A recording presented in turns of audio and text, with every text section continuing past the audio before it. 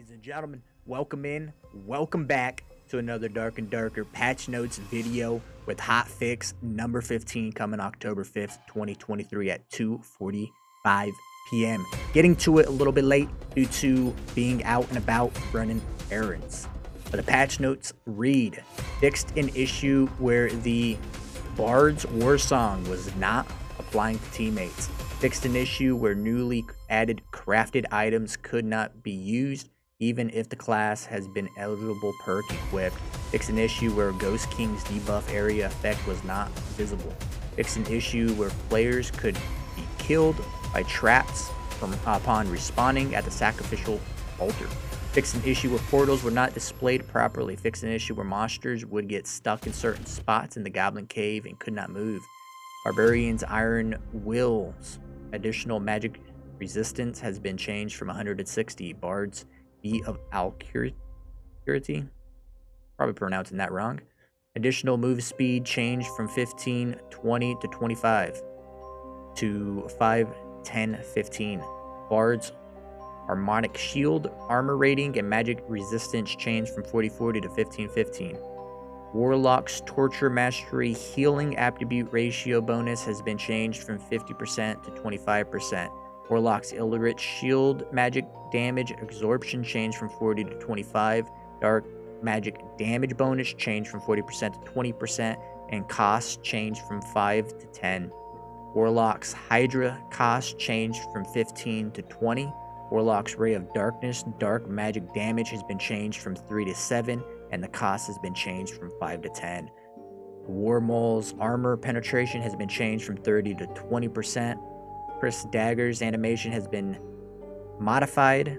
The primary modifier for many items have been adjusted. The random modifiers for items have all been adjusted. All legacy items are now gone. Options that are removed or have their min-max values changed will be rerolled or rescaled to accommodate the new data. Fountain of Speed, additional move speed changed from 70 to 50. Dungeons now drop high quality items much more frequently and in greater quantities from all chests and sub-bosses. Merchants no longer sell as many uncommon green or rare blue items as before. You can no longer preview the random modifiers from the Jack-o'-lanterns merchandise. Matchmaking below level 40 has now been removed. All right, well, there you go, fellas. Dark and Darker patch notes for Hotfix number 15. Disappointing that they removed the matchmaking for below level 14s. I anticipated in some of those, especially leveling up some tunes, it was actually pretty good. Just for the fact that you didn't have to worry about running into people with 4 perks. That's basically about it. You know what I mean? So if you didn't have 4 perks and you're running in trying to level to level 15,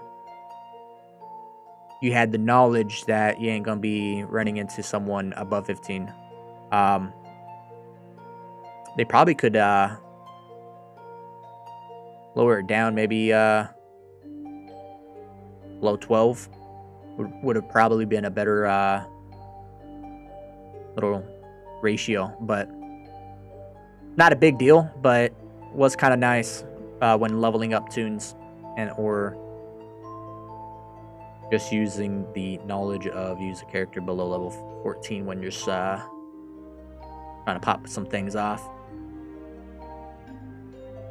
I haven't really played Dark and Darker really for Jack-o'-lanterns yet, so no knowledge on that. The Bard's little nerfing, that's hitting pretty hard. Kind of uncalled for, really. Probably gonna be buffed up coming up. I don't know why. In Dark and Darker they buff, debuff later on.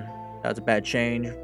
We're buffing it back, but it is what it is at this point. They're gonna have to fine tune with what they think is fine tuning. Probably got more insight in what us players can see But until then, fellas, see some of you in the dark, and others beware of the mighty swarm.